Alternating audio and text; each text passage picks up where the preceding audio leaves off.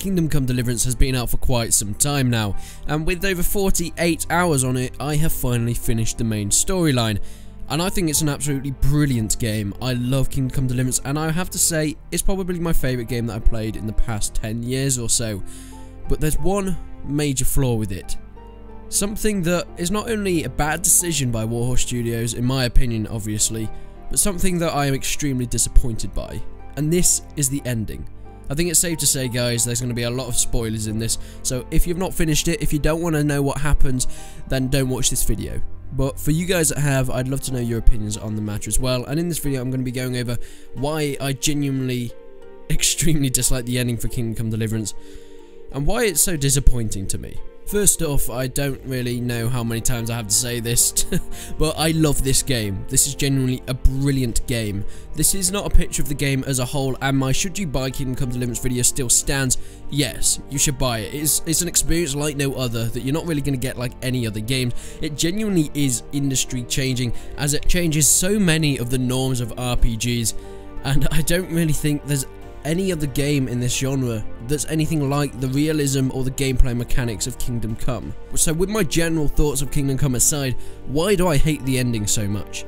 Well, first off, if you guys don't know, the whole story of Kingdom Come Deliverance is at the very beginning, your father is making a sword for Sir Radzig, who you later find out who is your real father, but that's not really that relevant to this. So, he makes this sword, and it's then stolen, okay? It's stolen by a bandit, you try and go back and it's stolen, okay? So, the whole storyline, you get this mission from the very beginning, and it runs through the whole of Kingdom Come Deliverance. If you look on your quest log, you can see that get revenge, find your father's sword, that is from the very beginning, and that runs the whole way through. So you get the impression that at the very end you'll complete that quest. So that is the very main quest. The thing the whole game revolves around is getting revenge and get your father's sword back, and you think you finished that quest at the very end.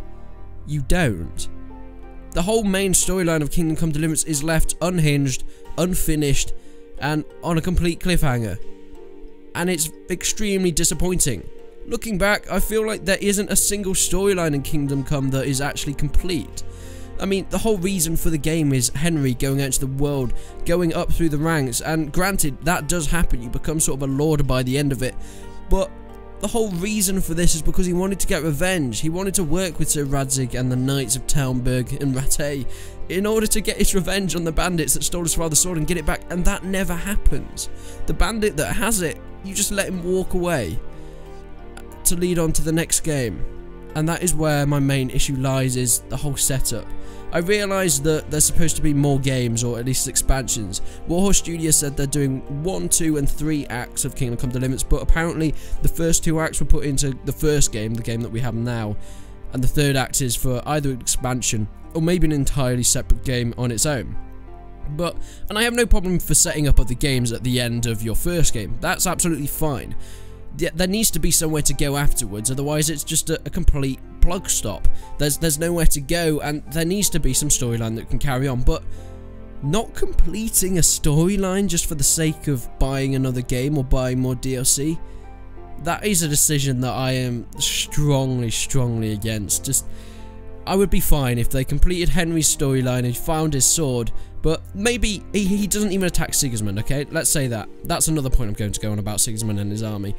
That doesn't happen. The end of the game, you take the letter to wherever the city that you need to take it to, and that's where the game ends. Maybe you see a cutscene of you walking into the city and handing over the letter. This letter is the letter to get all the people around the country together to fight Sigismund and his army. If that was the case, but Henry had previously killed the bandit, or you decided you could let him go but take the sword, or you could kill the bandit, or whatever, if he got his sword back, I'd be absolutely fine with that, because it sets up a next game, but it also resolves the first game, and it feels like paying a full price game for something that doesn't feel at all finished. There's no satisfaction in this ending whatsoever, and this takes me on to another sort of bit of a slight story that left me extremely unsatisfied, and this is Teresa. Now, if you've played the game, you'll know that Teresa is quite a big part of Henry's life. They've known each other since childbirth, and throughout the game you do courtship missions, you have to go and talk to her, you can go on walks, you get to know her, you build that relationship, and it's an extremely nicely done and convincing relationship, and you feel like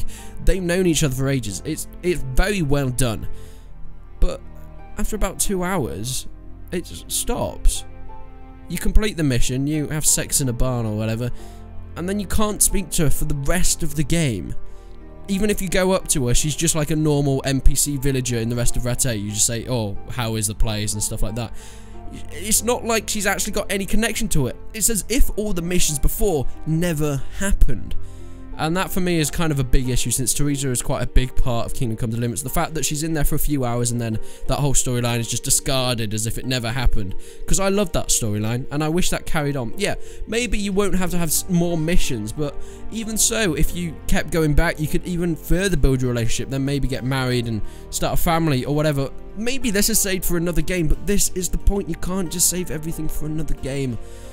And it's really annoying, to be fair, because I love Kingdom Come Deliverance. I was having so much fun. The first act is incredible, and I'm not saying that lightly. It's probably the best first act in any game, full stop, for me, in my opinion, obviously. And I loved it. The second act is about halfway through the game. This is from maybe after you kill the first bandit camp, and then you're going through to just before the siege of Talmberg. That act, it's a little bit weaker. There's not a ton of story going there. It feels like more of separate missions, like you're helping certain people, but it's great. It's great fun. It's very nice, and I really do like it. It's good, but there starts to be a bit of filler in there. And the filler is things like fetch quests, which are obviously a staple of RPGs. They're there to pad out the game a little bit, and I completely understand that. But it does start to feel a little bit like filler, and then towards the end section, the third section, there's just so much filler in it. Now, don't get me wrong. The battles, the combat in this, I love the combat. You start, and you're pretty shit at it, but then you get really good with practice, and I absolutely adore it. I love chopping people up. I'm pretty much a god in that game now, although I can get destroyed if there's like more than like 2 or 3 knights on me, but if it's bandits, I can just slide through them like they're butter. That's absolutely fine, and I love the big battles, such as the second bandit camp that you attack at night time. That is awesome, especially when you go off with your own little squad and you have to take down all the camps. And then the last one, where Talmberg, where you have to get to Talmberg. I love that battle. They're incredible. But in between these battles, it feels like many, many great battles, big army battles, but just interspersed with little filler missions. So like fetch quests or going to help someone with something. And it does feel a little bit like filler towards the end. But that's not really my point. My point is the very last bit. So at the very end, you let this bandit go. So Hans Capon and you go to collect Radzig, because he says, oh right, so Radzig will take him with us just for insurance that you'll let us go properly, and then he drops him off. So we have to go and collect Radzig, and you talk for about 10 minutes with Radzig in a cutscene. It's nice. You get to know more about your father's background, how they knew each other, and all that stuff, that your father was actually a soldier and how he learned to fight. I like that. I really do like that. But then a guy just walks in with his army into Talmberg, well, with like a small skirmisher force, and you just say, what does he want? And then Radzig's like, well, I guess we'll find out. Credits. There's no, like, resolution to this storyline. I mean, this guy was mentioned a little bit briefly before, and in the epilogue, you do have a meeting with everyone, and you say, oh, take this letter, and we'll get everyone together. Sigismund's army will destroy them all. That's absolutely fine. The epilogue did make it up a little bit for me, because you do meet this guy, you do have a little bit, but it's a fact that they've introduced a new character at the very end of the game for the sole reason for setting up another game. And like I said, setting up another game, there's no problem with that, but if it's at the peril of the first game, it is really annoying, because there's no satisfactory conclusion to it. And also, another bit that you get at the end is a bit where you meet Henry's father, in inverted commas, because he's not his real father, but he's basically his father. And of course, Henry's mother, in a sort of hallucination dream thing. I really like that.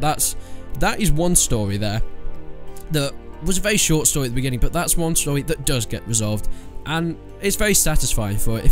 If you're like me, you'll watch that bit and you'll be like, that's nice, I really like that.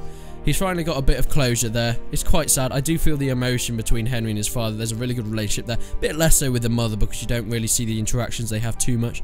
But that's a nice story conclusion. I do like that. Henry's finally got some closure after seeing his parents' death. That is good.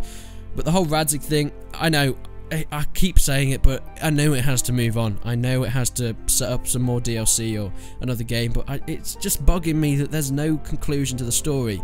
And this takes me on to one of my final points about Sigismund and his army. You see Mark von Auschwitz, I think his name is, at the very beginning. He's the guy that burns Scallies. He's the bold guy with the moustache that's been in all the trailers. He is the main villain.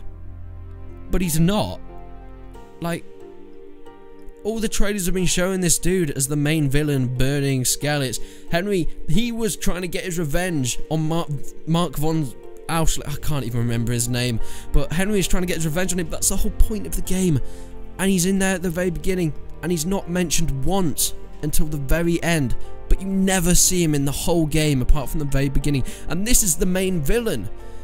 I mean, I know Sigismund is like the higher up, so technically Sigismund is probably the main villain, but I'm fine with that because we never see Sigismund. And this is where I think Warhorse Studios tried to do, but it didn't really work with Mark von Auschwitz, because you see him at the very beginning, there's a face to that name, but he never comes back. Henry says, I'm going to get revenge on you. You don't see him again. But Sigismund, I think that's fine. The fact that he's this big overall sort of emperor type thing. I know it's not really related to a Star Wars sort of thing, but the fact that it's the same principle. You hear his name, but you never see his face, except from obviously the later ones in Star Wars. But we're not talking about Star Wars, and that's a great thing. The scariest thing in filmmaking and game making is the enemy that you cannot see, and that's a great thing about Sigismund. I do like that character. We only hear him by name, and then hopefully he's going to come in the next games, or I don't even know if it's DLC or next game. There's no confirmation at the moment. There's just a lot of speculation and some hints, of course. So Sigismund, absolutely fine. He's not in this game, so that's not a story I need resolved. But Mark von Auschwitz, I know we'll see him next time in further iterations of Kingdom Come Deliverance, but I would like to have at least seen him. Maybe we have a final battle with him at the end. That would have been nice, but he gets away, and then of course he goes and gets his army bigger. I'm not 100% sure. I feel like they just wanted to save a lot, and it feels like this was just a big promotion for another game, because the whole game is about Sigismund and his massive army, but then you spend the whole of Kingdom Come fighting bandits. Right? You fight bandit camps, not this invading army that the whole cutscene at the beginning is about, this wider story. You just fight bandits. And now I have seen comments saying if they change the story of Kingdom Come too much, they are basing it on history, so they can't change history. Oh, at least they can embellish on it, but they can't change it too much, which is fine. I understand that. You can't go and kill Sigismund's army, but the fact that the main thing bugging me is there's no resolution to any of the storylines, and it's especially the sword storyline. That bit I just really wanted to be resolved, and it just felt really unsatisfying for me. Yeah, and I feel like it's a big setup for DLC and stuff, and if they are hiding a big chunk of the story behind some DLC, if it's in another game, I'm fine with that, because it's a whole other game. They're putting tons of work and effort into it. If they make the next part of the story in an entirely new game, I would be very happy with that. But if they make it in a DLC, and even not the entire story, like a bit more of the story in DLC, that feels like they've just cut some story out and then put it behind a paywall that you have to pay more to get the rest of the story. That's not how games are supposed to work, especially a game that's so story driven like this. I'd be fine if they added more story in a DLC if they'd resolved one story here at the start. In my conclusion, I love Kingdom Come Deliverance. It's a brilliant game, but it just had a lot of issues at the ending. Obviously, just my opinion. I'd love to hear what you guys think. What do you think of the ending of Kingdom Come Deliverance? Was it satisfactory to you, or would you rather they'd actually resolved some of the storylines? Make sure you leave it down in the comments. But until then, guys, I will see you in the next one.